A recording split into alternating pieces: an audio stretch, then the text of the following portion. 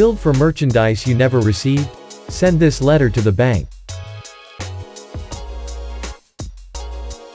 Not sure how to request the bank to make a debit refund for non-delivered merchandise?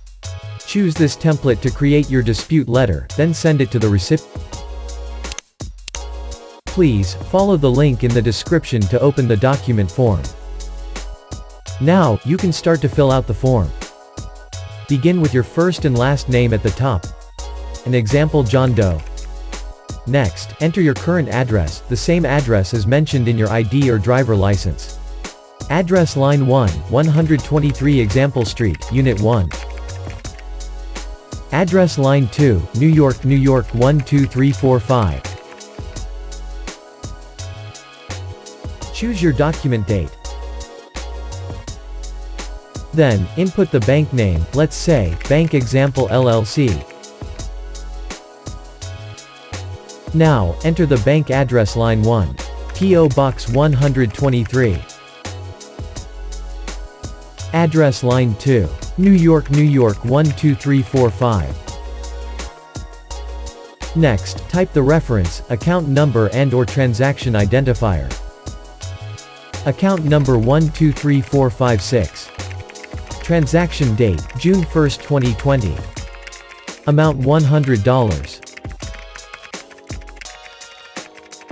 Please enter the disputed amount $100.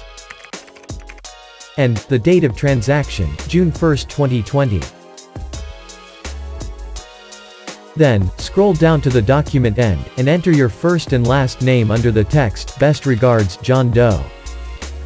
In the notary section, please retype your first and last name again, John Doe. Good job, your document is ready. Check your personal information one more time, and click to the Buy button.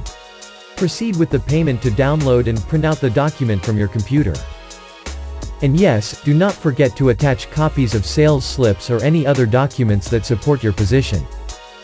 Before the final step, you need to notarize your document. Be sure to keep the original copy of the letter for your records. For your convenience, please use the online notary service by following the link iDISPUTE.org/online-notary. Finally, send the letter by USPS certified mail. Certified mail is best because it guarantees that the company receives it.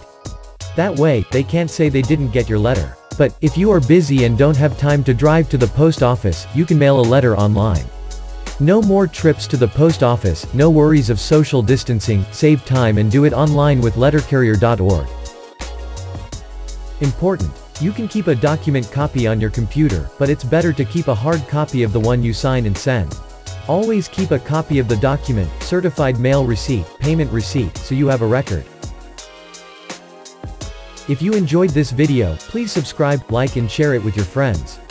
Looking for a particular document form, kindly leave a comment below, and we will consider your request.